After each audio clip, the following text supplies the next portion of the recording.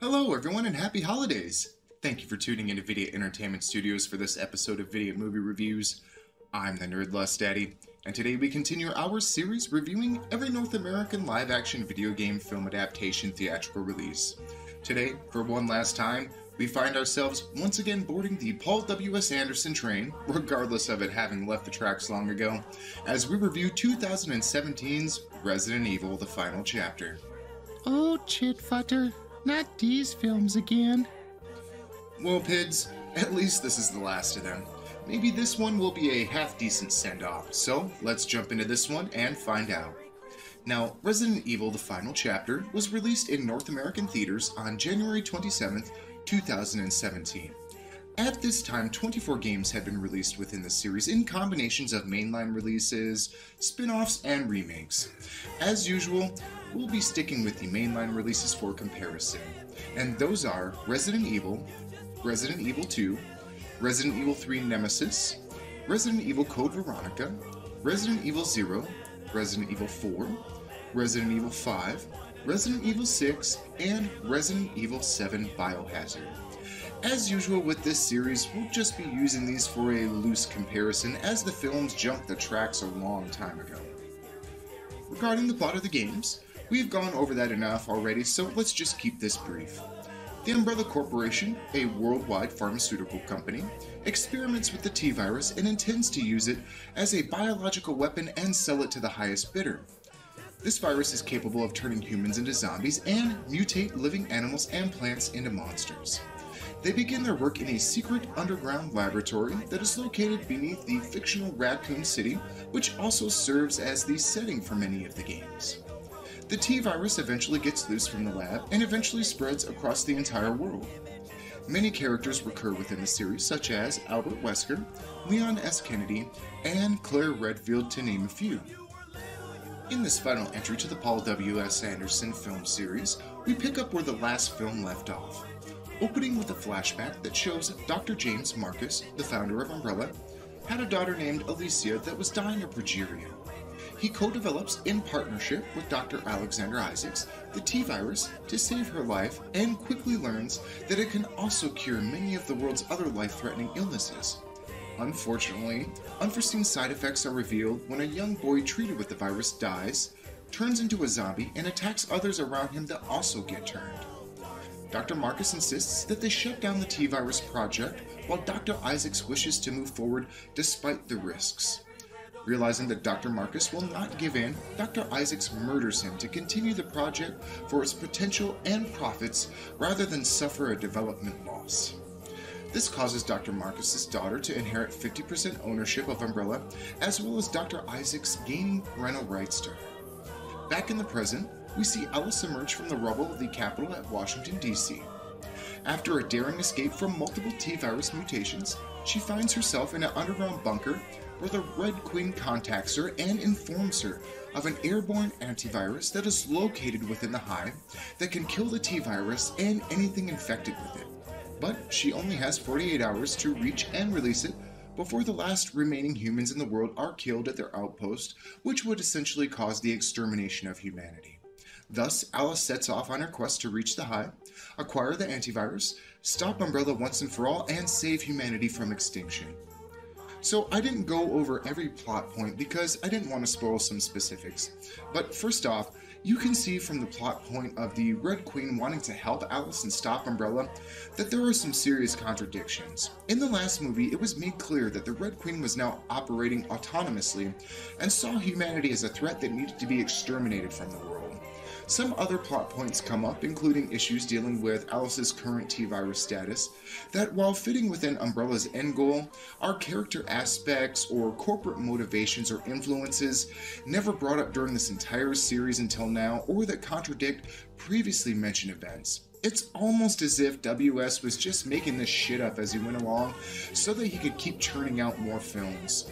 There's just too many contradictory and eye-rolling things within the plot of this film to give the plot a pass at all. I've got to give it a chit futter. Pidds, what did you think of the plot? Chit futter. Okay, what about our setting and world representation?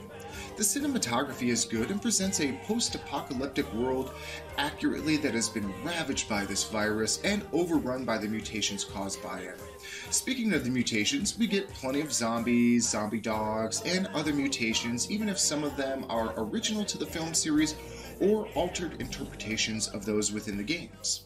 Umbrella itself is accurately represented, but I have to say it's not too hard to accurately represent a cold corporate entity, its members, and its locations and logos.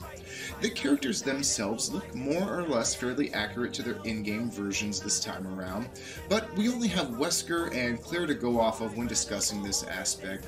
Still, overall, I can give setting and world representation a hawoo. Pidds, what did you think of setting and world representation? Hawoo! Alright, let's jump into the characters and keep it to those that are main characters from the games, and those front and center of the film plot. We're going to skip talking about a bunch of them because they were only added to this film just to increase the body count. One notable mention is Abigail, played by Ruby Rose. Now, this actress is seriously underutilized, and her character is underdeveloped in this film, wasting her talent. She needs to be given her own action vehicle, as she's fantastic as an action movie actress and deserves more screen time. Anyways, stepping off of my soapbox, let's start with Albert Wesker. Portrayed by Sean Roberts, known for his roles in other B-movie zombie films such as Land of the Dead and Diary of the Dead. Here he plays the iconic Wesker from the video games, an ex-Stars member who secretly was an Umbrella plant intended to keep an eye on law enforcement for Umbrella. As always, Roberts is fantastic in this role. He seriously hams it up and is deliciously evil and sadistic as Wesker. I love this portrayal and can easily give it yet again another hawoo. Pidds, what did you think of Wesker? Hawoo! Claire Redfield, played by Ellie Larder, probably most notable for her roles in Varsity Blues, Final Destination, and the television series Heroes. Playing the iconic Claire Redfield, she unfortunately fails. It's not her acting abilities that cause the failure here, it's the written and physical representation that again is so far off from the games that I just can't approve. The performance is good, but considering this character is taken straight from the games, it needs to stay at least somewhat close to its origins, yet never has for this entire film series. An unfortunate chit futter from me here. Pidds, what did you think of Claire? Chit futter! Dr. Alexander Isaacs, portrayed by Ian Glenn, known for his roles in a previous movie we reviewed, Lara Croft Tomb Raider, as well as his role in Game of Thrones and currently as Bruce Wayne in the television series Titans. In this film, we see him portray Dr. Isaacs, the malicious and cold CEO of Umbrella, who will do whatever it takes to see his goals of worldwide genocide achieved. As usual for Glenn, when he's on screen, he chews the scene up with his fantastic presence, consisting of poise and eloquence mixed with sadistic delusions and unquenchable thirst for power. He's fantastic in this role, and I can easily give Dr. Isaacs a hawoo. Pidds, what did you think of him? Hawoo! Alice, portrayed by Mila Jovovich of the Fifth Element fame, and of course every damn Paul W.S. Anderson Resident Evil film ever made. She reprises her role here as the original character made for the series. And while she seems engaged with the character and brings a heavy action film presence and abilities, unfortunately the contradictory script does her in here. It contradicts things set up in the previous film that again create a situation where her fantastical abilities to survive and pull off some of the things that she's capable of make absolutely no sense now. I just cannot give her a pass, as the entire existence of her abilities and thus her existence in general make no sense. She should be dead by now. I have to give her a chit futter. Pidds, what did you think of Alice? Chit futter! Time for the final verdicts. So we have a plot that fails here due to contradicting itself in regard to what previous films have taught us. Setting and world representation hold up as it provides accurate representations of settings, groups, and events, and the characters are mostly lacking in that most are just added as body count fodder or are disappointing representations of their video game counterparts. Let's turn to the Pidds first for his impressions. Pidds, what did you think of Resident Evil The Final Chapter? Hawoo! I'm with you there, Pidds. At that, this gets a barely passing hawoo. This film way too frequently contradicts plot points and character aspects firmly set in previous films. It seems to come off as something that was just haphazardly written to just churn out another film in the franchise. The only saving graces to this film are its setting and representation, a couple of the characters, Wesker and Dr. Isaacs notably, and the non-stop action that save it and make it at best a popcorn flick worthy of an evening viewing if you have nothing better to do. At the absolute most, I can give this a 5s out of 10s. But in the end, I cannot with good conscience recommend this film to fans of the Resident Evil games, and at the very most can only recommend this to fans of B-movie action horror style flicks, but it's not even an above average one of those at best. I'd say if you're already invested in the series, then finish it out, but otherwise proceed with caution. The Pidds and I want to thank you all for once again tuning into Vidiot Entertainment Studios for this episode of Vidiot Movie Reviews.